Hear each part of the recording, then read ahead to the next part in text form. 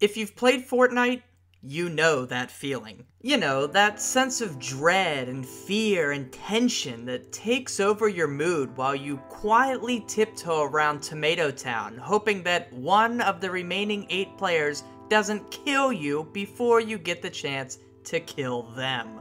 In the distance, gunshots echo as you crouch and cover. You begin to move around, peeking out a window to get any view you can, when suddenly, you hear footsteps and stop dead in your tracks. Your heart rate has increased as you desperately listen to try to get a location on your enemy. Finally, he comes into view, and with adrenaline coursing through your veins, you engage in a chaotic and quick firefight to see who gets to move on. You win, and you move on, only to repeat the process all over again. Hello ladies and gentlemen, my name is NopeNapNarp, and today, why does playing Fortnite lead to so many players reporting sensations of fear, dread, and anxiety? Well, today I look to answer that question in this episode of Psychology of Gaming, the series where we take a look at how games either show off a psychological concept or how games can affect us psychologically. Here in episode 6, we take a look at the massive success that is Fortnite Battle Royale, an obvious copy of PlayerUnknown's Battlegrounds that has surpassed its influencer in many ways, including its free price tag and no major lag issues. Of course, everything I'm about to say also applies to PUBG and other Battle Royales of the future, but in this video, we're gonna focus on Fortnite. And without further ado, let's jump straight in to today's video.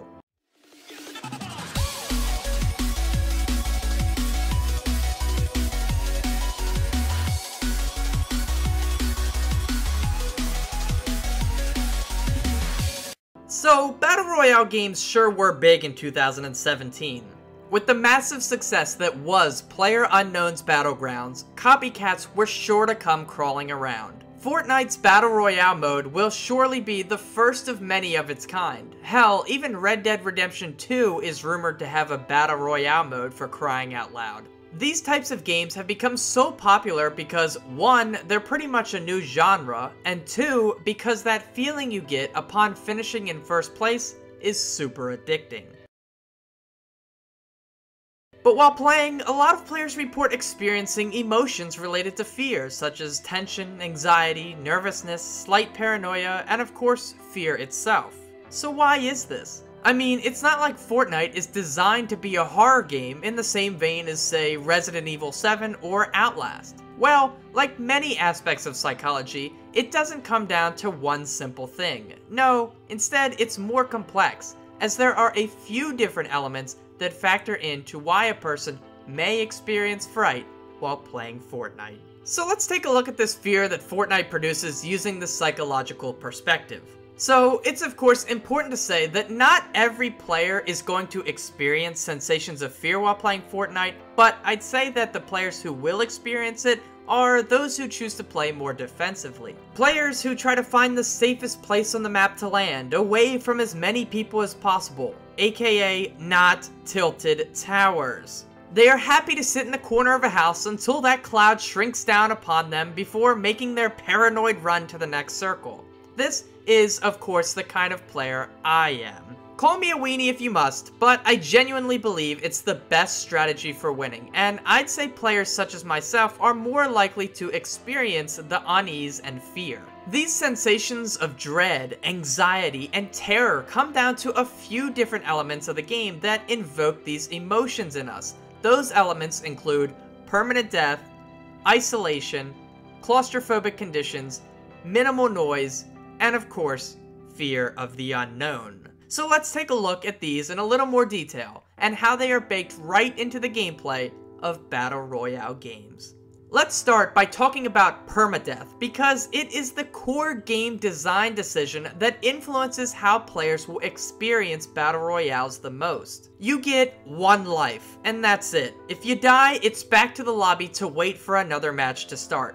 Every player knows this when a match begins, and it heightens your focus on the game. Every decision, every moment, every action, every weapon and power-up you pick up, and every bunker you build is influenced by the fact that you know if your health bar reaches 0, all that progress is lost. The stakes are high, and when people feel pressure, it can easily lead to feelings of nervous anticipation that escalate quickly until they culminate with fear or shock as you desperately try to kill that player who is raining down bullets on you. All of the other factors we're going to talk about are magnified by the fact that this game is designed around this permanent death mechanic. So next up is isolation. So obviously when you're playing solo, isolation plays a big role in influencing your emotions, and it's not necessarily the fact that you're alone that invokes the fear, it's the fact that you know that there are people out there who want to kill you, and that the only player who wants to see you win is, of course, yourself. But it's more than that. We as humans are social creatures, in different capacities of course, but we all need some sort of interaction with other people to maintain a healthy mindset. I mean, think about it. When someone acts up in prison, what do they do to the person? They lock them up in solitary confinement. The ultimate punishment. Isolation from everything. We fear complete isolation, and even though Fortnite is obviously just an experience within a video game, when you get immersed into it, this primal fear can act up and influence your emotions at the current time. You are alone, and no one else is going to help you. Every noise you hear is the enemy surrounding you to hunt you down and end your existence. It's scary. This brings us to the next factor, which is the claustrophobic conditions that the game utilizes, and it goes hand in hand with the isolation that we just talked about. Not only are you alone to defend yourself, you're constantly being pushed into a smaller and smaller area alongside your dangerous competitors. And I should note that a player's sense of tension and fear grow as the map shrinks smaller and smaller. It's an inverse correlation. When the map starts out large and you can go anywhere for the first few minutes, this element of claustrophobia doesn't really apply, but it grows exponentially with each time the storm moves in on you. It culminates with a final confrontation with the remaining players in an incredibly small area. Your brain is trained to seek cover in Fortnite, as it is vital to survival, and that feeds into the claustrophobic conditions, as oftentimes the smaller circles will be in areas that lack good cover. It's why the best players will stock up on wood throughout a Fortnite match, so that by the end they can build up a fortress to protect themselves during the endgame. Sure, they may be confining themselves into an even smaller area, but the trade-off is the protection that having a base grants. And again, the threat of permanent death influences and strengthens any feelings of claustrophobia that the player may be experiencing, as they are being forced into a forever shrinking area, which increases the chance of a confrontation with another player.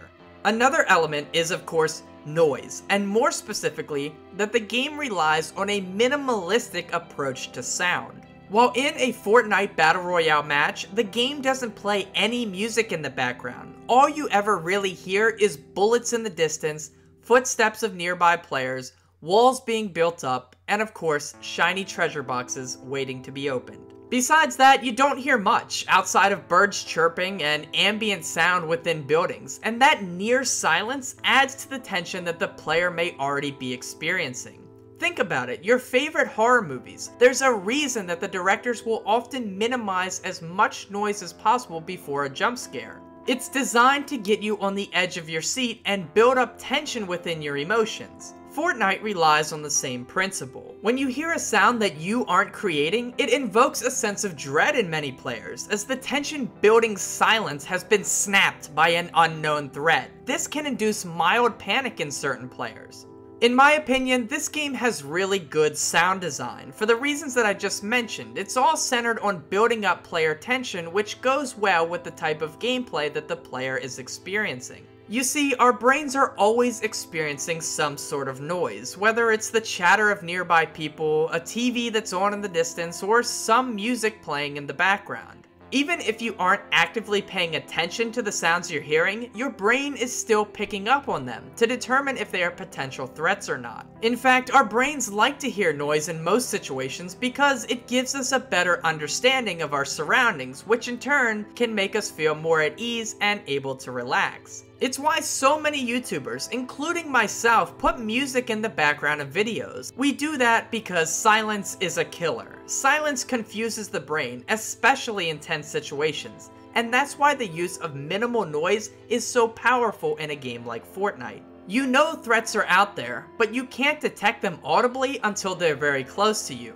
The normally silent area allows your brain to become hyper-focused on any unknown sounds. And speaking of the unknown, I want to talk about fear of the unknown, and this is obviously something that affects all of us. As much as we'd like to, we can't predict the future, and we also can't learn about something until we've gathered enough information to understand it. Because of these two things, humans have a general sense of fear towards the unknown, and it isn't always fear, sometimes it's paranoia or unease or ignorance, but generally these feelings are fear-related when in high-stakes, tension-filled moments, such as playing Fortnite. It's why moments like hearing a bump in the night can be so intimidating, because you have no idea what made that noise. It could be your dog bumping into a table, or an intruder entering your house with not so good intentions. Back to Fortnite, outside of spotting an enemy in the distance or hearing their footsteps, you generally don't have much of an idea where other players may be hiding.